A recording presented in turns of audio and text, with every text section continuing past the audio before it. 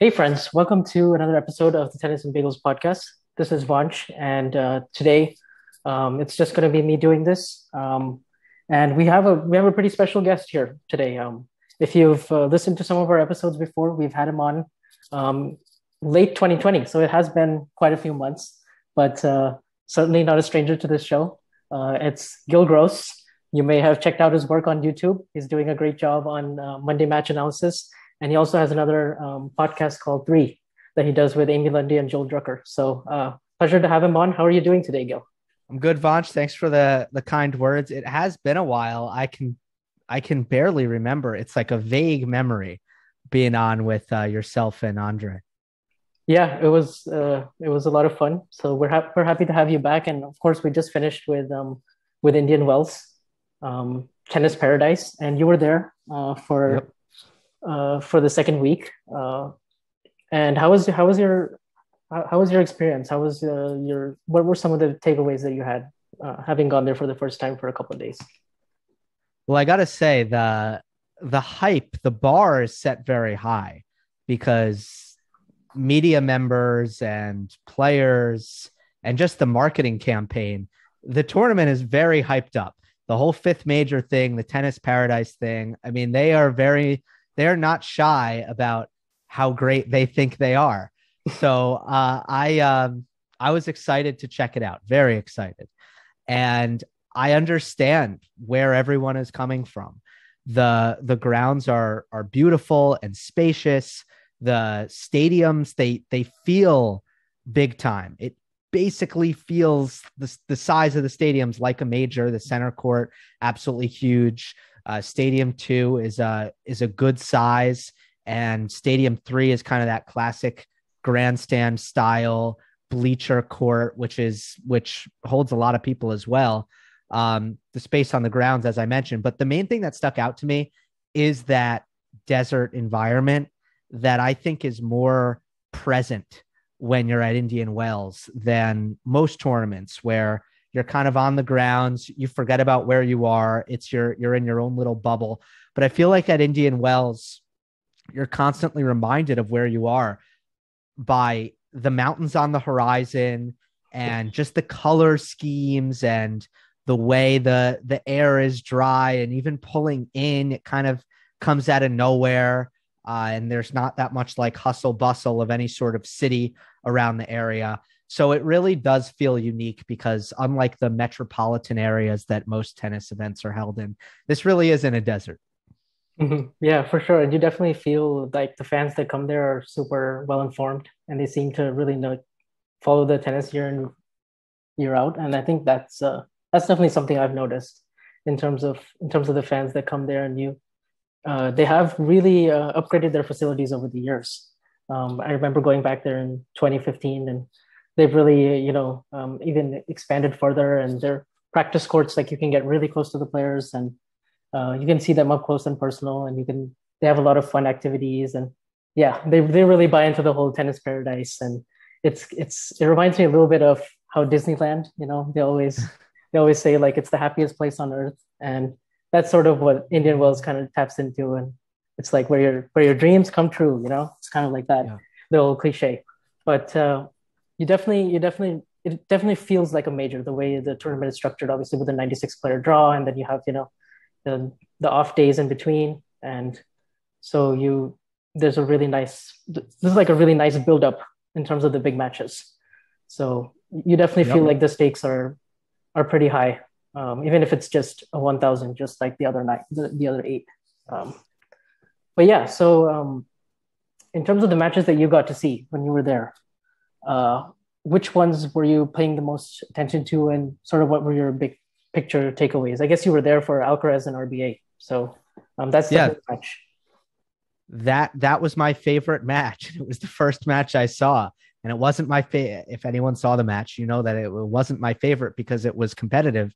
It was just of a display of tennis that I've rarely, if ever, seen from Carlos, where everything he was doing was working. I saw so many different things done at an elite level in that match. There was a kick serve ace, for example, that was incredible, where he was standing basically in the doubles alley and not quite, but almost, and hit a wide kick serve that was unreturnable. And it was just a crazy good serve. You saw a lot of massive forehands. He was just as bold, just as aggressive, and hit just as big almost on the backhand. He served and volleyed, made some spectacular volleys. He was finishing at net. The defense and the movement is incredible. It was almost like it was like a highlight reel that you would put together over the course of 7 matches for a tournament, and he did it all within an hour.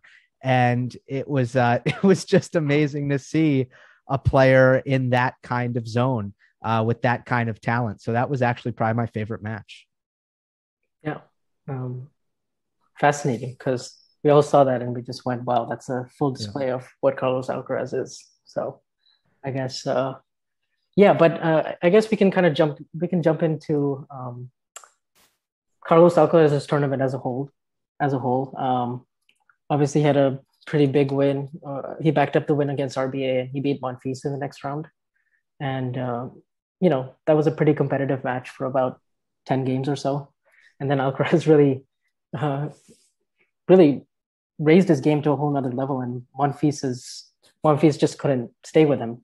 So, what did you sort of make of his of the way he took apart Monfils? Because Monfils was playing extremely well, obviously having taken out Medvedev the round before, and they showed the 124 mile per hour forehand, which is one of the fastest forehand. I mean, probably the second fastest forehand ever. Um, but it was actually Alcaraz's some of the forehands that Alcaraz hit in the second set that really impressed me. Um, Particularly one I remember, 107 miles per hour, that just flew right by Monfils, and it was a mid rally, and he just injected so much pace into it.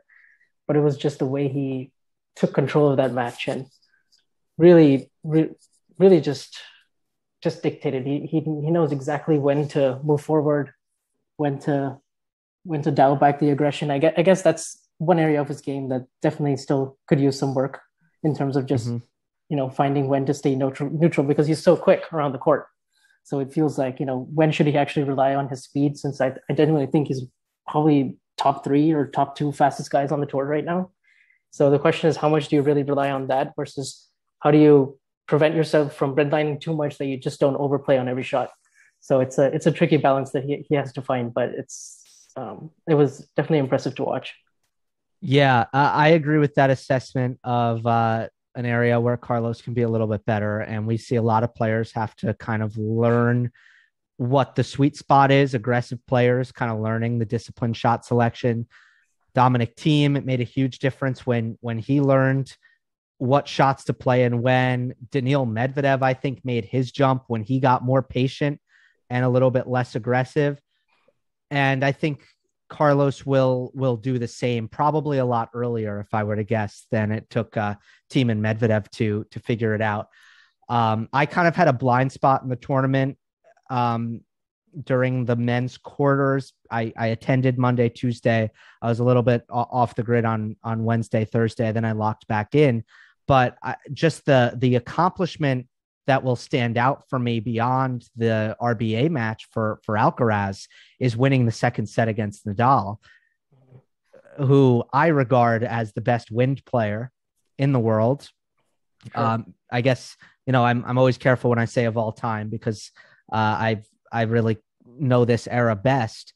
But Nadal's so amazing in the wind, but Alcaraz, the wind forced him to do exactly what we're talking about, which is rein in the margins and to play a little bit further from the lines and to be consistent and to use the speed and the defense and try to force Nadal to sometimes be the one initiating the aggression. And it worked very well for him. And he played great and actually adjusted to the wind better than Rafa. So the whole match was great, but man, I mean, he should almost get a trophy for winning the second set alone. Yeah, for sure. Yeah, I was definitely not expecting him to win the second set, Yeah. especially especially with how the first set ended. But nonetheless, I think he can take a lot of positives. Especially, I mean, I guess everything up until the last 7 points of the match, where I thought Nadal really, I mean, some of the volleys that he came up with, because usually we think of him as a great volleyer, but it's usually backed up by a good approach shot. and then he sort of just, has great feel and he can put it in the open court. But he was really forced to dig out some really tough ones, like at his shoelaces or just stretched out. And those were some difficult volleys. I mean, if he didn't really come up with those, who knows where we would be? Because speaking about Nadal, I guess his week as a whole, what did you kind of make of it? Because obviously we saw the dominant run that he had and had in Acapulco, and really it was survival for a lot of this tournament in the early rounds, right? Against Corda, he was down 5-2 in the third, and he crawled his way back, and then he had some tough. He had a tough second set against Radyo Pelka, a more straightforward win against Evans, but then so it just started to get tricky, and of course he scraped by Kyrgios, and he never really quite found the feeling. I felt like, especially on his forehand side, he definitely was missing a lot more than we're used to seeing, and he didn't quite have the feeling, and of course he was struggling a bit earlier in the tournament with his foot, and then later on, of course, with the pec and the chest. So what do you kind of make of this? I guess it's good that he's not playing in Miami and he sort of has a long break before the clay season starts. Yeah, that's definitely good. The baseline aggression that we saw in Acapulco just didn't carry over. Whatever it was, maybe it was the health, maybe, but I don't think it was the fatigue, but maybe. I think most likely is honestly just the strange conditions that for some reason he had difficulty adjusting to. He's complained about the pen balls throughout his career. He did so for the first time that in my research that I saw in 2015 at Indian Wells when they changed the balls. They didn't change from a different brand, but the pen balls changed. He complained back in 2015. Then in 2017 at the US Open, he talked about how much he prefers the US Open to Cincinnati because Cincinnati uses the pen balls. And then at the US Open, they changed to Wilson. Then he mentioned it again in this event. So for some reason, I think he struggles to control the ball sometimes in these conditions. And he hasn't won this event since 2013, which means he hasn't won the event since he complained about the balls in 2015. So it's a weird thing, something that we probably don't talk about or think about enough, is what effect the balls can have on the tour and just how players like different events. Yeah, interesting. Actually, I hadn't considered that. So thanks for bringing that up. But yeah, I mean, just I guess if we look ahead and we zone back in on the tournament as a whole, we have Taylor Fritz. Obviously, we have to talk about him winning the event, and this is honestly not as huge, not as big of a shock as some were making it out to be, in my opinion. Agreed. Because I mean, I followed Fritz since he first broke through in 2016. I believe he reached like the Memphis final, and he lost to Nishikori, but he was the youngest guy to do that in a long time in American history at just 18. And then obviously he had some more pressure and expectations, and he struggled for a while with some injuries, and then just finding his place in the game and feeling like he wasn't quite sure how he should play because obviously he has a great backhand and he has one of the smoothest surface motions I've ever seen, but he's quite limited in terms of his athleticism and his mobility around the court. And just, if you can get him in the corners. And I shouldn't say by everyone, I should say mostly by the best players in the world currently. So I think it's great that he kind of knows that, and he's hyper aggressive every time he has the opportunity, especially on his forehand. He just explodes off that wing now, which is just huge for him, just going after that forehand. And that's something he's been doing since post US Open last year. And he's had, I think, like 9 top 15 wins, something like that. And of course, last year his run was amazing when he beat Zverev and Berrettini and Sinner. And then, probably was a favorite to win that semifinal against Basilashvili. But then he's really carried that forward and played a close match against Stefanos at Tsitsipas at the Australian Open, where I felt like he had serious chances to win and probably should have won. Yep. So this was a massive step forward for him, especially going into the final against Nadal. Yeah, absolutely. I agree that this has been kind of brewing for Fritz, a result like this. He's had 8 top 15 wins. in the last since last fall. Right. Um, and obviously at Indian Wells, that was the site of many of them. And now I think 5 of the 8, or it could be 9. I forget. It might be 9. I tweeted it, and I know I got it right in the tweet, but I might be misremembering now. Um, but yeah, a bunch of really high quality wins from Taylor. I think you're right about kind of the adjustment that he's made in terms of going big and playing how he needs to play. I think the big next step that he was able to achieve here is doing that under pressure against an elite player in a big match, because I look at some of the marquee matches he's had on big stadium courts at majors, like the one against Djokovic when he was suffering the oblique issue in Australia. And Taylor got tight and passive, very much, aware of the injury that his opponent was dealing with. And I think it hurt him. Then against Tsitsipas, same venue at the Australian Open, he just got tight at the end of those 3 sets. His serve was never broken in the first half through the midway point or through the midway point of any of those 3 sets that he lost. His serve was broken at the end of the set as soon as the scoreboard pressure kind of came into play. So that was the big question, in my opinion, for Fritz coming into the final was he going to be able to continue to accelerate on his ground strokes and play big in the pressure moments? And I thought at the end of the second set, Nadal kind of was running pretty well and defending pretty well and asking a lot of questions. And Fritz delivered. He answered the bell. He played a great tiebreak. He was dictating almost every single point towards the latter end of the breaker and playing exactly how he needed to play. And that was the big breakthrough, in my opinion, for him from a game perspective, was the ability for him to handle that pressure. Yeah, absolutely. I also thought he did. No, I mean, obviously, part of this was also, Nadal's shot tolerance. I definitely thought improved as the match went on, especially in the second set where he just started defending great, Mm-hmm. making a lot of balls, making Fritz come up with the offense.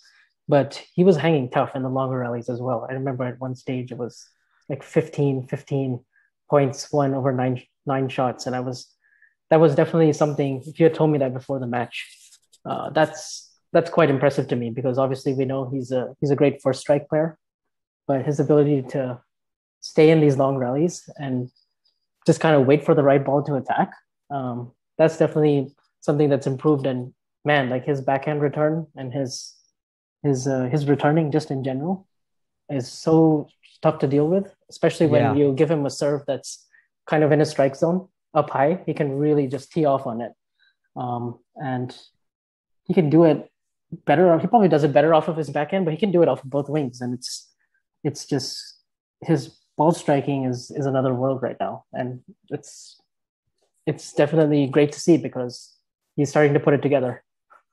Absolutely. Yeah, he's hitting the ball as good as anyone. You have to make a good serve against Taylor, or it's going to come back with interest.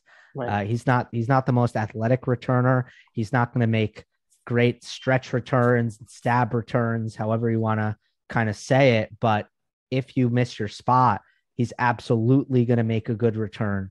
And obviously, with Nadal's injury and him not being able to serve very well, Nadal's serve didn't make a dent. And when you look delving into the statistics by Infosys, Fritz's return +1 was actually more efficient and almost just as potent as Nadal's serve +1. So Mhm.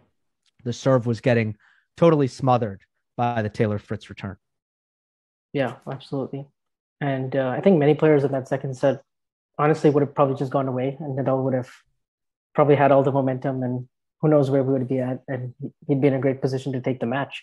So it's just great clutch play from Fritz to, I think, save like 8 out of 10 break points in that third set, especially right after Nadal saved the match point with a really good forehand.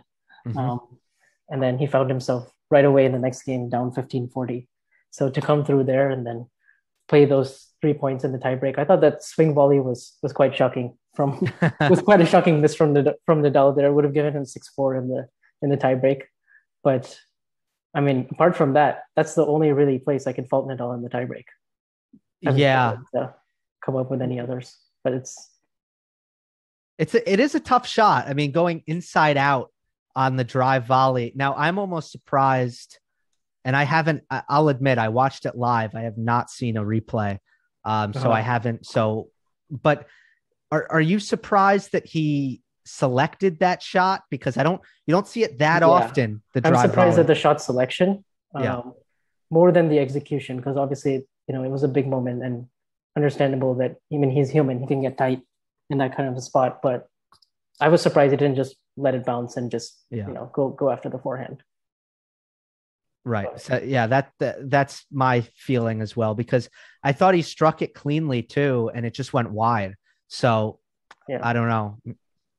Yeah, it's just one of those. But yeah, but I really felt like what's great is that the second set was really mostly about the tennis, especially from the middle part onwards. And so that's where I give Fritz so much credit, because obviously, I mean, it was crazy to me how, I mean, I guess what wasn't so surprising is that he started out going really big in the beginning, going more after his shots than he ever did, even in his previous 6 matches. Because he was always serving really well throughout the whole tournament. I mean, I watched his match against Kecmanovic, and I mean, his serve was just, there was one point in that match where he won every single point on his first serve for the whole set. So he was serving like that, and then he didn't quite have his tempo. But in the last 2 rounds, he really found it from the baseline. He just started hitting forehands everywhere, forehand winners everywhere. And the next thing you know, it was already 4-love, and Nadal's serve speeds were way down, and he didn't seem to be moving as well either. So that probably had something to do with it. But I really felt like the second set, once Nadal kind of took that time out and he left, and he got some treatment or tablets or whatever it was, he definitely started to feel like he could at least hang in the baseline rallies, and he started to find solutions. But Fritz just had the answer every time, so that was very impressive.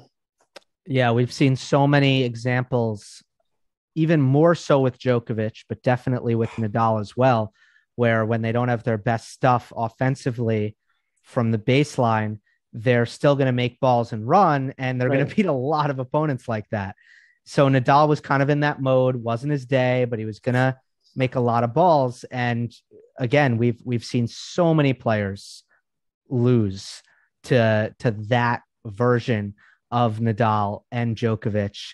So yeah, lots of credit to Taylor there for the end of the second set as well. Yeah, for sure. And especially knowing that he didn't know if he was going to even play the match because of the ankle injury that he sustained in the last game against Andrei Rublev.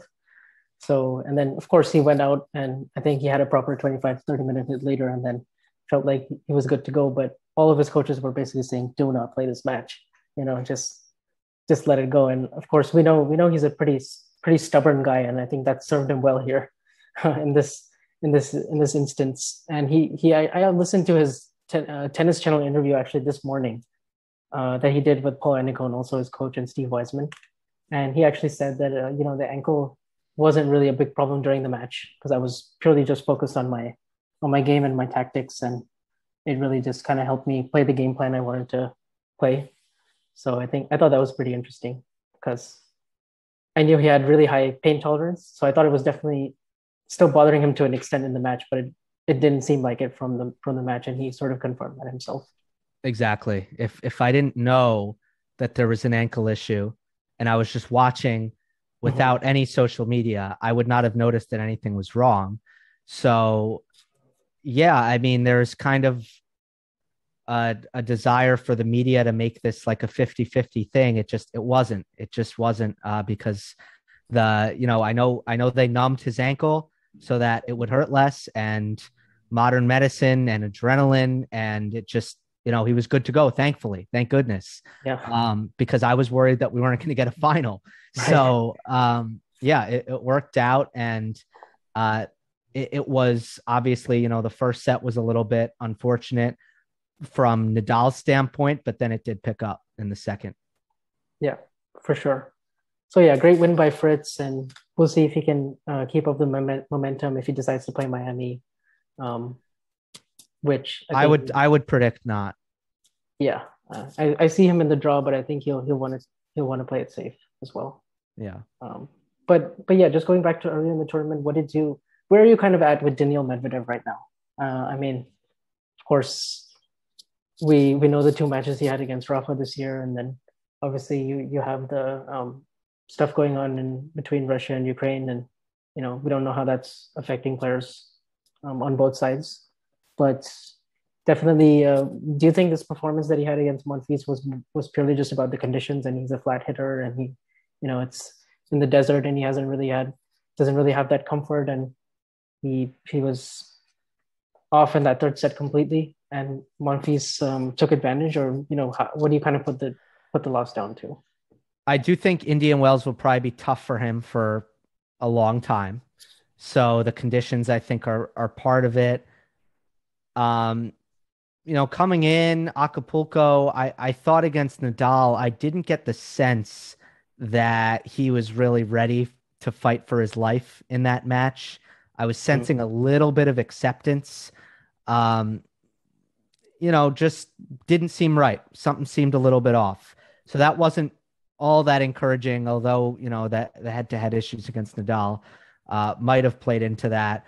And then he comes to Indian Wells. I've been concerned all year about his fatigue factor. I just thought with a 3-week off season and the amount of tennis that he played in 2021, at some point that was going to catch up with him. And it's hard to know when, but I just couldn't see him going throughout, a whole season in 2022 without crashing at some point in time.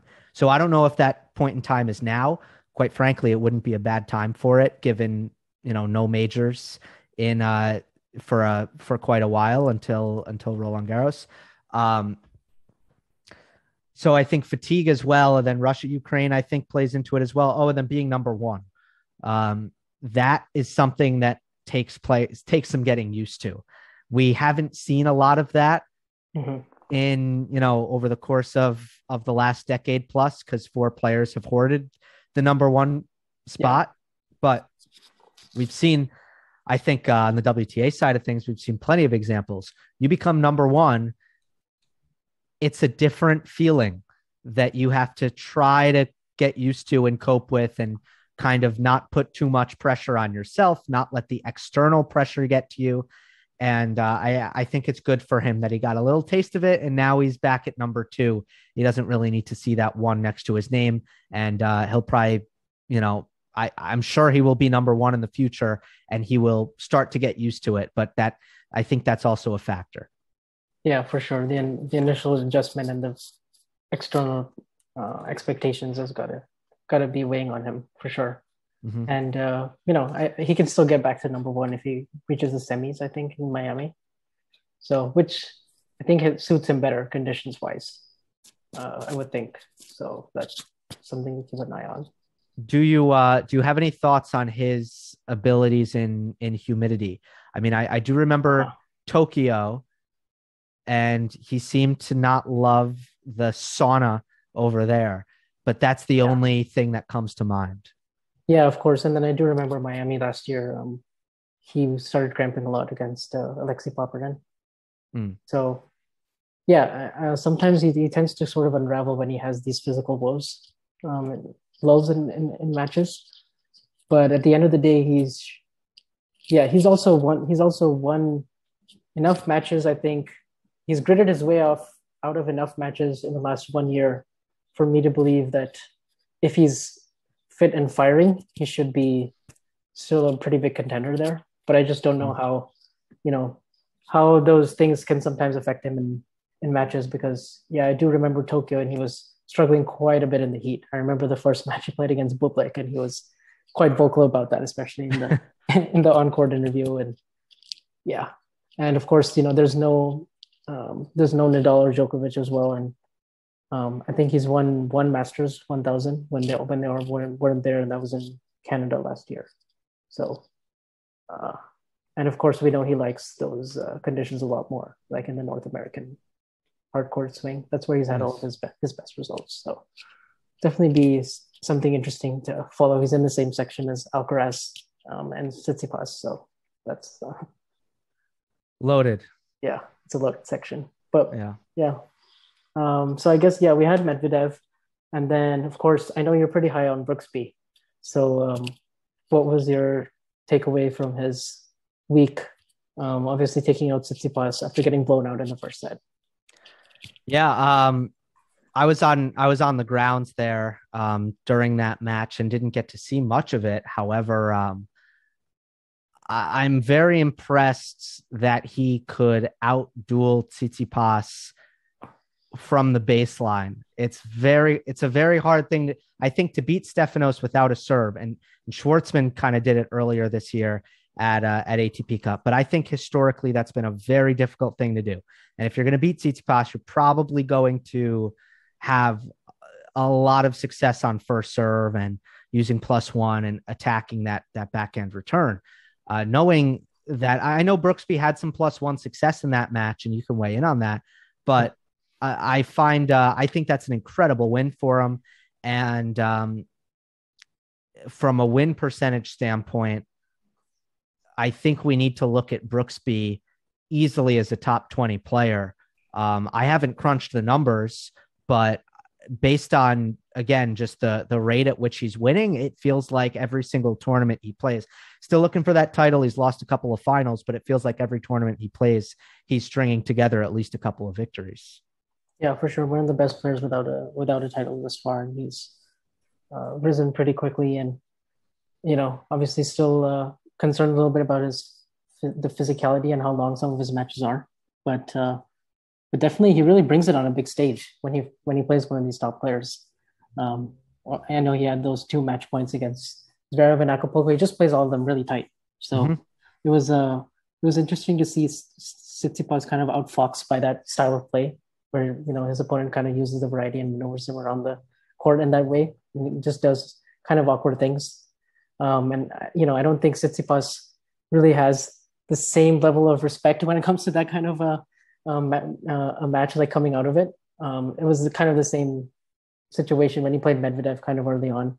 I was just kind of looking at his press conference and just wondering sort of what he thought happened from his perspective. And honestly, he looked really confused. He looked like he had just been like hit by a bus or something in terms of his Yeah. facial expressions and kind of what he was giving away. Because you're right about the players that do bother him the most would be players like, for instance, he played Jack Sock right in the first round, and Jack Sock was Yep. up 5-3 in the first set tiebreak and the third set tiebreak. And he'd be quite weary of Sock with the pace and the serve going in his backhand and the forehand that he has, and just the raw power that I feel like could rush Stefanos and expose the weakness, which is the backhand slice and the return of serve, and just the pace absorption, I guess. Mm-hmm. But for a player like Brooksby to do that, that was pretty impressive, because I think, I don't know if you know this, but like amongst the top 50 players, I think the only players who have hit fewer aces than Brooksby is like Kei Nishikori and Diego Schwartzman. And he definitely hits his spots, and he's a good spot server, and he's getting the most out of the abbreviated motion that he has. But I'm interested to see how quickly that serve develops, because he's 6'4", and I definitely think it can be an even bigger weapon for him, which is pretty scary already because he can already do so much damage. Yeah, he needs to decide though that he wants to that he wants to make some changes there, because I mean, so far I just feel like, and this is probably one of the things that's gotten him so far, I think he feels strongly like, look, I am who I am, and this is how I play, and this is going to be it. And I think a lot of coaches throughout his childhood have probably tried to change him, and it's probably served him well that he said, no, I'm going to keep doing me, because he does a lot of things that are unconventional, and kind of backs himself in that respect, right? Right. Yeah, exactly. And I'm still trying to really sort of get a read on where his ceiling is at, because It's hard. I'm really just not sure. Like, Yeah. It's difficult. I mean, I think if he stays healthy and he can withstand the physicality uh-huh. of what he does and how he wins matches, I think the ceiling is super, super high. But he's already had injuries. He's had pretty severe injuries already at this stage in his career. And, we've seen with a Borna Choric, even with a Juan Martín Del Potro, with a Hyun Chung, Yeah. you can, that stuff can derail your whole career. And you can, unfortunately, that can be the undoing of a player very easily. And we obviously hope that we get to see a ton of Brooksby healthy. Yeah, I think that would be really exciting. But I mean, I guess just looking at all the Americans right now, because obviously you also had Tommy Paul putting up a really good performance to take out Zverev, and you have um, Tiafo who had a good win against Nakashima, and you have Opelka who's put together some pretty good consistent results as of late, which is a good sign for him. So I guess this year is Fritz. Do you think Fritz is sort of the guy to finish at the top spot in the rankings? Like, is he our best hope in terms of you know making it deep in majors soon? I would say so. Opelka can be pretty intriguing when he's firing. When everything's working for him, it can be pretty overwhelming, I think. But we haven't seen in a large sample size, we haven't seen Opelka be consistent week to week for a long period of time. He seems Mm. to kind of run hot and cold a lot of the time. Yeah, that And wasn't really the case last year because he had yeah, those two big runs in Rome and Canada, and that was basically his best performances. right. And a lot of puzzling losses around that. Did pretty well at the US Open too. Yeah. Um, yeah, if that continues, I think Fritz is the man. I think Korda has plenty to work on, and Brooksby is a bit of an X factor, and obviously is coming from further away in the rankings compared to a Fritz. But it will be interesting to see because Brooksby obviously isn't defending a lot of points um, in the next couple months. I don't think he's going to like clay though. Mhm. I think he'll prefer the quicker surfaces that will help his offense along a little bit with the way he can redirect and change direction from the baseline and take time away. I think that's kind of how he will it does a better job of finding his offense rather than the sheer or raw power that is generally required to hit through clay. Um, Yeah. so we'll see about that, and then yeah, then you have Tommy Paul. I think will continue to rise, but I wouldn't pick him to finish over Fritz or Opelka certainly. Tiafo hopefully gets it going, and Isner I think is still someone who probably at this point in time is kind of underrated. Mm. He still has the ability to go deep at in tournaments. I believe. I don't think we've seen the last John Isner run. I Yeah. really don't. But he is getting up there, and he certainly can't sustain. He can't sustain the schedule or the energy that it would require to, I think, get back into the top 15 or anything of those sorts. Yeah, I would agree with that. I definitely wouldn't rule him out by any means. He took out Schwartzman, and actually, with that section opening up, I thought there was a real shot at him making the semis. We And both picked that. I thought I'd be the only one. yeah, I just looked at his head-to-head sort of against all the players in that section, and I thought, okay, he has a winning record against Dimitrov, Schwartzman, Hurkacz, Rublev. Like Rublev. this is, and he's obviously done well here before. Made the final in 2012 and semis in 2013, and he always tends to do well in the Masters events in the States. So Yep. yeah, but I guess, oh yeah, speaking of Rublev, so he's put together some consistent results as of late since he lost to Marin Cilic at the Australian Open, who played really great that day. But since then he's made, I believe, Rotterdam semis, and then the two titles after that in Marseille and Dubai. And then he did well here to get to the semis.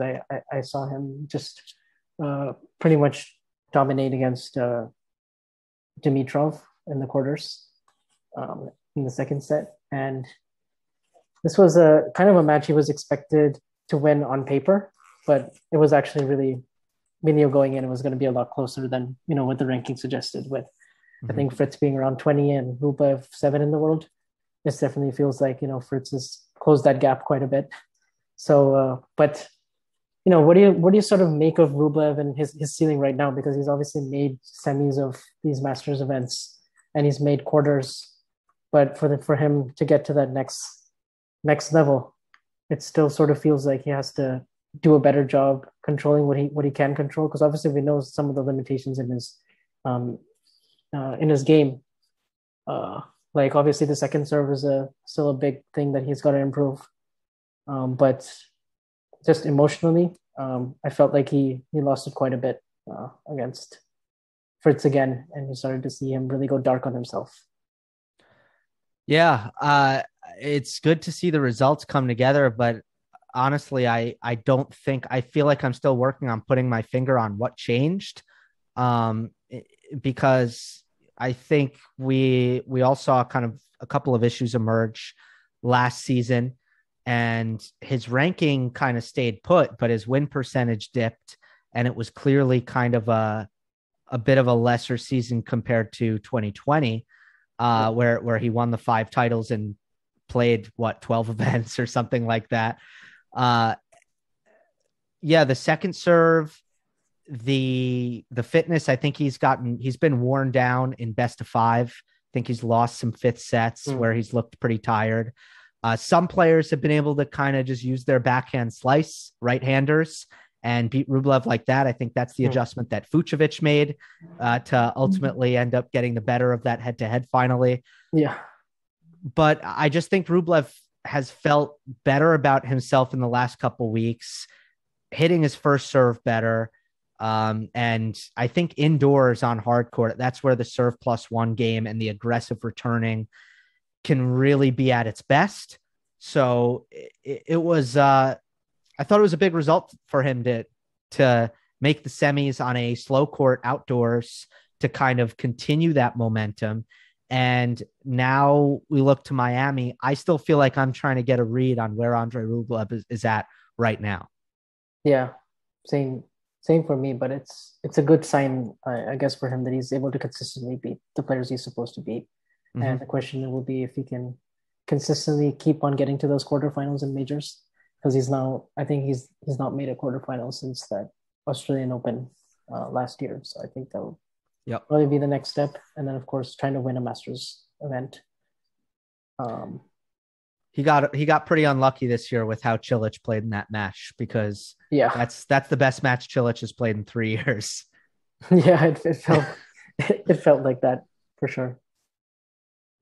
Yeah, I mean, apart from that, I mean, is this just going to be like going forward? I mean, Indian Wells is just going to be kind of like the outlier tournament, kind of like you have for the majors, you have Wimbledon, where a lot of these young guys are still trying to adjust, find their footing, and it's a different kind of a game style that yields to results um, in both those areas. And obviously, 2020 didn't happen, so so Indian Wells Yeah. and Wimbledon were compromised as a result of that. So I do think that also plays a factor into some of these results with the top I'm players. not positive about that actually. It's it's definitely something to monitor now because we've had 2 crazy Indian Wells in a row, at least on the men's side. I thought the women were actually pretty chalky this year. I Oh think yeah, that was totally. That was yeah, all chalk. yeah. Yeah, And then on the men's side, historically, some of this maybe can be a little bit murky because of just how good the big four. I'm going to include Murray in this one. Actually, I don't think he played great at Indian Wells over the years. no, yeah, Yeah. this is Okay, so we'll go three. We'll go three for this one. yeah. Just Yeah, how you had Djokovic obviously winning five and Federer winning five and multiple finals for both, and Nadal exactly. winning three of them pre Yeah, 2013. So right. Yeah, the only final that was weird before last year was 2010, where Lubicic made it and yeah, then beat Roddick, and I don't think anyone was really expecting Lubicic at that stage to be in the final there. But other than that, like things haven't been that wild. So Mhm. we got to be careful not to have too much recency bias based on the last 2 tournaments, especially because 2021 was in October, and we know how results Yeah, get weird after the U.S. Open. yeah. That's definitely the case. conditions were also different in October, Mhm. and the weather was a bit damper and what didn't feel like the same. Because I remember predicting that tournament and being like thinking that all the good sort of clay court players that would be rewarded with a good kick serve would do well there, and it just never panned out that way. Mhm. But it's definitely interesting because Indian Wells throws a lot of things at you with the wind and the way it changes from day to night. It plays so different. So it's definitely it definitely helps if you have a high margin game, but you also have relentless offense and you have a big serve. But there's no really one particular formula that I feel like does really really well in these conditions. It makes it just so hard to predict. Yeah, I agree. I would really think Nadal would love it here, but again, it doesn't work out that way. And I do think big power is nice to have. Now we can Mm. see a bit of a trend with Team and Del Potro and Fritz now winning it. These guys have absolutely massive power on the forehand side, all of them. So maybe that can be something to watch for. For sure. Yeah, let's shift gears and let's go to the women's side. So one of the things that I thought, and I think I tweeted this out as well, is you know a lot of the chatter about the women's game. I guess you can say since 2016 or since whenever Serena stopped Yeah, dominating, post basically, Serena. Yeah. post Serena, has been like the women's game is so unpredictable. There's so much depth. There's no consistency in terms of the champions. And I would say that narrative has been starting to change the last sort of 6 to 9 months. If you take out, I guess if you just take out the U.S. Open, right? If you take out the U.S. Open and you take out like Georgia winning Montreal, which felt a bit random. Um, but if you just take out those two results, you were seeing kind of the same 8 to 10 players week in and week out, like having a lot of success. You're still seeing your Bedosas and Sakuris, and I guess Halep having a bit of a resurgence. Obviously, Barty, Contavate, even though she lost early here, and it's sort of the same sort of 4 or 5, and yeah, Swiatek, and you can throw in Ostapenko resurgence as well. It has felt more chalk recently, I would say, in terms of consistency, at least getting to the latter stages. And this tournament was a good example of it with four pretty chalky names. Yeah, I think we're definitely gonna, and I only think we're gonna see that more, because I think Uh-huh. Barty is a very true number one. Hopefully, the travel gets a little bit easier on her as pandemic restrictions ease, Yeah. and Swiatek is going to be right there now. I mean, Mhm. if she's not this year, then I think by next year she'll be. And I'm not saying she's going to take over for Barty, but she's going to be number one material. Um, and after that, I do think that there is some room for unpredictability. Sakari is in her late 20s, totally has all the tools to be great, and just needs to figure out the mental game and play. Have less bad days in the office, or when she does have bad days in the office, she just needs to make them a little bit better than they've been. But she can be right there. Sabalenka has had a dip at the start of the year. Muguruza has had a dip that I don't think anybody saw coming at the start of 2022. So I will say that there are some questions and uncertainty, but I think you do have a lot of candidates to build you a solid core. Krejcikova has been so good, and it's not. I always feel bad when she's left out of these conversations Yeah. because her results have been extremely consistent. But I think certainly at the top, at the very least, with Swiatek and Barty. Not saying they're going to dominate every event, but I feel like there are two true post Serena number one material women out there right now. So Yeah. And it's been incredible to see Shiontek's the improvements that she's made on a hard court. Okay, this is a different kind of a hard court, but still she's backed that up now, winning 11 matches in a row. Got to the semifinals of the Australian Open, and it just seems like she really studied her game and kind of understands what she needs to do in big moments. And she's been taking the ball a lot earlier on her forehand, and she's been really attacking with it and flattening it out much more mhm. because we know she always has the sort of the lasso type forehand, and she can generate insane amount of topspin on it, RPMs, and if you combine that with her athleticism and her court coverage, which was truly a pleasure to see courtside against Simona Halep, the way she Yeah. was tricking the court and the flexibility and range of motion that she has, it's almost a bit Djokovician with the um, backhand sliding backhand like in defense, and then just taking that ball down the line at will. It was great to see. Like she seems to have really developed a much more complete understanding of like what she wants to do out there in the big moments, and that's where I've really seen quite a bit of progression. She just looks a lot more calmer to me. I felt like at stages last year, particularly at the WTA finals, she was starting to get a lot more tense and maybe overthinking things a little bit more than she would like. Because we know she's obviously pretty intelligent and has a good team around her, but it seems like she's in a much happier place.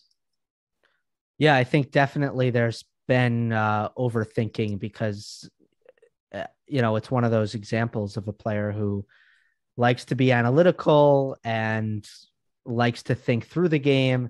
I'm just impressed, though, that she's committed to this transformation. I don't think that's an easy thing to do for a player who's had so much success, made round of 16 at all four majors, which includes the two hard court majors in Wimbledon, obviously. So, it would be understandable if she went into 2022 and was just like, oh, I'm 19, I'm going to be 20 years old. I'm not changing a thing. I'm going to keep doing what I'm doing. For her to commit to the future and to try something that she believes will take her to the next level is unbelievably impressive, in my opinion. Yeah, for sure. And I think she really also looks up to Rafa, and she was there live, like watching Nadal win the Australian Open from 2 sets to love down. So I think that kind of also inspired her a bit, maybe. And No, it could also, have. no, It's and just also, funny because of the reason why Nadal has adapted is because of the age, and the 20-year-old says decides that she wants to do it too. But yeah, yeah, that is a bit funny, but I did think about that, though. I'm not going to say I did not think about that as well. yeah, because she mentioned like she's been just watching a lot more tennis and just studying, you know, trying to learn from the best players in the world. So I think that being in that environment uh, Mm-hmm. is definitely something that's only going to help their progress. Yes. Uh, but yeah, I thought it was a great match from Sakari against Badosa, because semifinals is definitely a place where she's really struggled in terms of if you look at her overall record. I think she's now like 5-15 in semis and 1-4 in finals. But it's a great feat that she's getting there very consistently, and she's a very worthy number three, I'd say, right now. And she played really well to take that third set against Badosa, 6-1. She really started to find her forehand, and it felt like the forehand just decided the whole match. Yeah, and it's funny because the forehand can also lose her matches at times. It's probably the shot that decides Sakari's level more often than not. And then sometimes first serve percentage can do the same. It's funny. I thought the wind in the final was an issue for her backhand, which I don't. Yeah, I her think her backhand is really flat. yeah, and so she just couldn't. She was hitting a lot into the tape, and she was hitting a lot long, and it was tough because I don't know.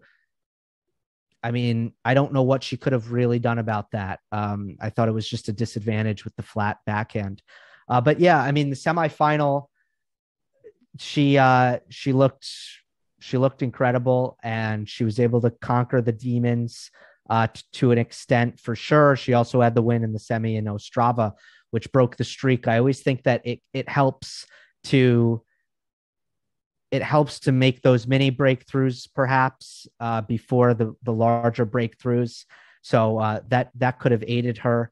And she's got everything. She's just such a mental player, and that we know how confidence is. You just need to start to pick up some results that are going to give you the belief. So I'm Right. I'm Yeah. looking forward to clay court season because she's absolutely a player who can contend for all the biggest clay court titles. Yeah, for sure. Playing a really tough semifinal against Kritikova last year. And yeah, I mean, I got to see her practice, and she is so physical. Like Mm-hmm. if you see her in person, I mean, it looks like she's been chopping trees like for a living. She's so intimidating that way in terms of her physicality. And I think she really prides herself on it. And she can definitely go the distance for 7 matches in a row over 3 hours. That's for sure. And Yeah, I think her serve has improved quite a bit over the for sure. years consistently. And so is her ranking. Like each year has improved. So yeah, those are all definitely some good signs. Uh, I guess overall, in terms of, were there any other players that you kind of thought you maybe expected to do a little bit better that didn't, or some that surprised you? I guess I'm just waiting for Contavate to she made the final in Guadalajara, but other than that, I feel like she's had some tough, untimely losses at some of the biggest events, and Mhm. then she's just absolutely, we know what she's done. She's been raking at the 500 and the 250 level, barely losing in the last six Yeah. months at those levels. So this was another example where she lost a final set tiebreak to Marketa Vondrousova.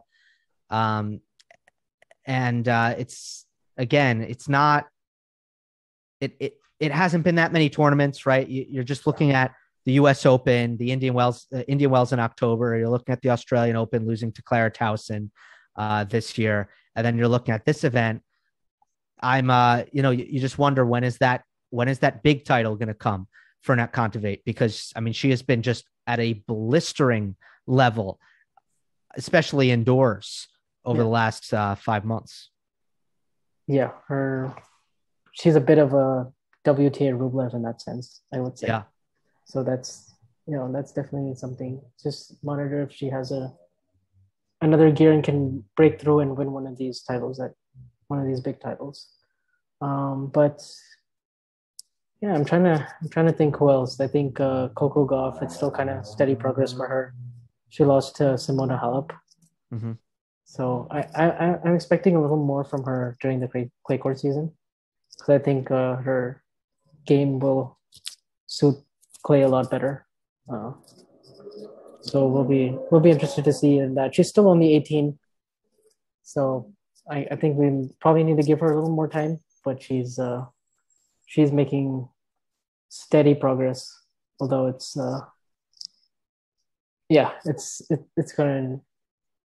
gonna take a little bit of time for the forehand to improve. I feel like, because that's the one shot that's kind of held her back. I agree. To her credit, the second serve is looking better. So it used to be the forehand and the second serve, and now, not that the second serve is a finished product, but I would say it's made a lot of improvements. So now you do look at the forehand. The clay should help better from a higher contact point, better with more time. Um, and she's been consistent mentally, I think, and that's the most important thing, and that's what's enabled her to I think have positive progress. I don't think it's a huge deal that she doesn't have the breakthrough that, of course, Emma and Layla had at the U.S. Open. But at the same time, this crop, this generation is incredible. Yeah, These WTA teenagers from Towson, who I'm a big fan of. I think she's going to be excellent. Even Zhang Xinwen, uh, the Chinese teenager, hits the ball absolutely huge. 19 years old. There's a lot, and then Maria Osorio, who yeah, is now 20. I don't think she's a teenager anymore, but she competes super well. So man, there's a lot there for Coco to contend with.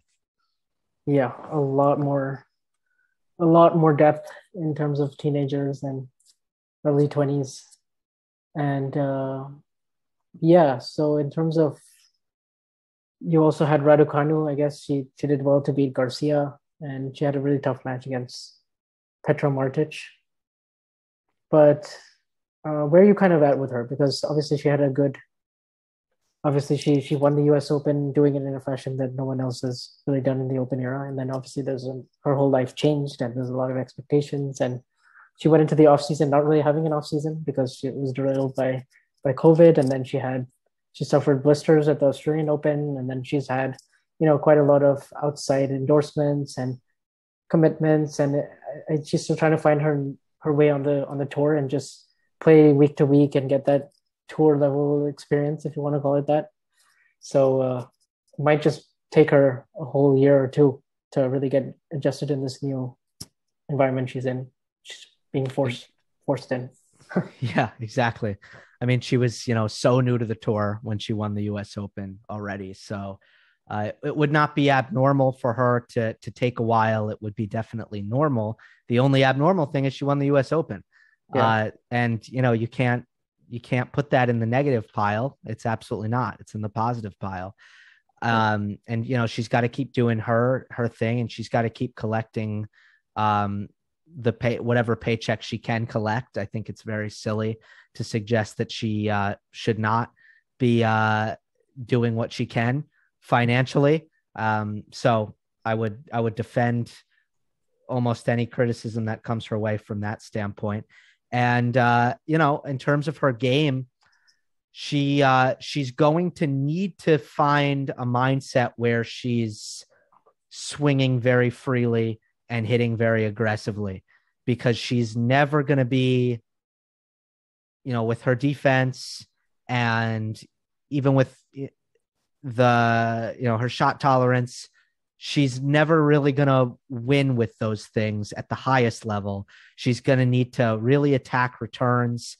And I think she's going to need to play the offensive tennis, but she needs to find some freedom in her game if she's going to be able to do that. Yeah. I think taking the ball early is pretty big for her, and she seemed to do really well on the faster surfaces. So that's good point. Definitely something that's only going to help her. So we'll see if she can find that freedom that she had at the US Open again. Because that winning feeling can be quite contagious, and then like with everything, it's so difficult to sustain for such a long period of time. Yeah, I don't know if she approached it correctly mentally. She was saying, "Oh, there's no pressure on me." Sometimes I wonder if it's best to just accept that there is, and try to figure out how to deal with it. And that's not. I wouldn't. I'm not taking a hard line stance on that because every player is different. I'm not saying she definitely had the wrong approach, but I do think it's at least worth considering that maybe she was kind of trying to fool herself, and it didn't really work, because she did look like she was under a lot of stress, at least last year. And I think she is looking like a little more comfortable this year in terms of relaxing and having a bit of fun on the court. Yeah. Certainly appears that way if you look at her social media. Yeah. But yeah, and then you had Badosa backing up her semifinal. That was a pretty good result. Still so hard for me to believe that no one since Martina Navratilova has actually defended an Indian Wells title. That's pretty crazy. That is. It's hard to explain.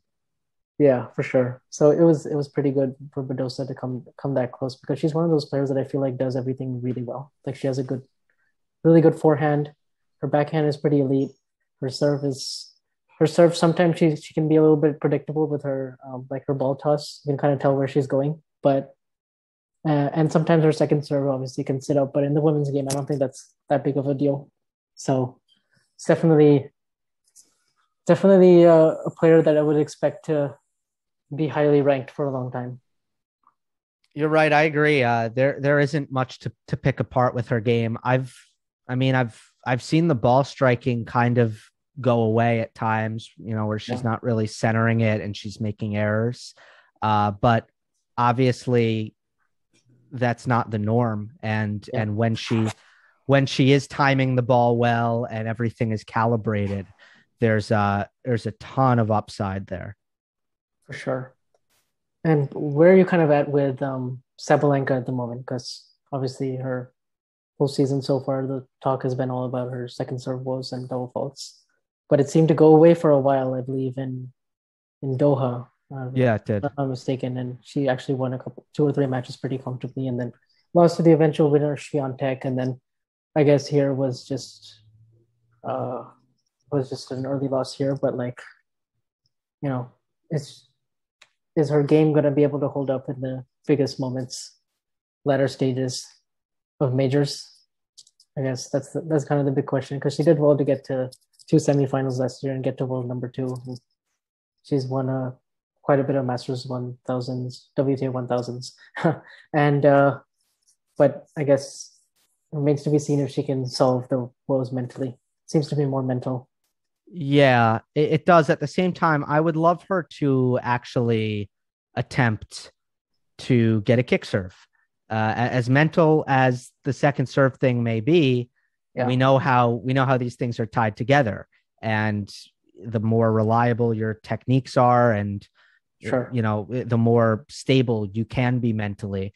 And I've always kind of felt like Sabalenka's second serve was something that was interesting. I've always kind of wondered, is that a strength or a weakness? Because on one hand, it's probably one of the harder second serves to attack on tour. It's one of the fastest. And I say that without having looked at the data, but I'm pretty confident in saying it. Yet, she was always a player who double faulted a lot. And now it just kind of reached a tipping point. She ended up getting the yips. I do hope she kind of addresses it head on, and,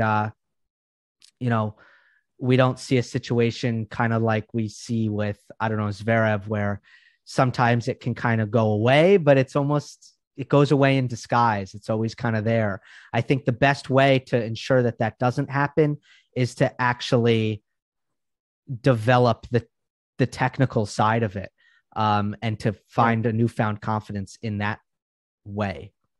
Yeah, absolutely. The two things are totally related. So, and of course, yeah, and if you've got a lot of moving parts, like a really high ball toss, and you don't have all the options like a kick serve and stuff, I think that's kind of opening up yourself to be, uh, overcome by the pressure in those type of situations. So, uh, yeah, I mean, definitely was quite a 2 weeks at Indian Wells, and now we're approaching another 2 weeks of Miami, and it kind of feels like the tennis calendar doesn't sleep, but it's Yeah, especially this time of year, from Indian Wells through to the French. It's a lot. yeah, for sure, definitely is. But yeah, I guess should be interesting to see, um, how Miami plays out and how the clay season looks, because you have a lot of players, defending a lot of points during the clay season, and you have even more contenders, it feels like, this year. So that's definitely something on my mind. Yeah, I hope the return of Dominic Thiem goes well. It's going to be very interesting to see Alcaraz. It's going to be a big storyline for the rest of the year now that he is ascending rapidly. Nadal, of course, Djokovic should be able to play, be in more draws and play more, which is going to bring an added dimension.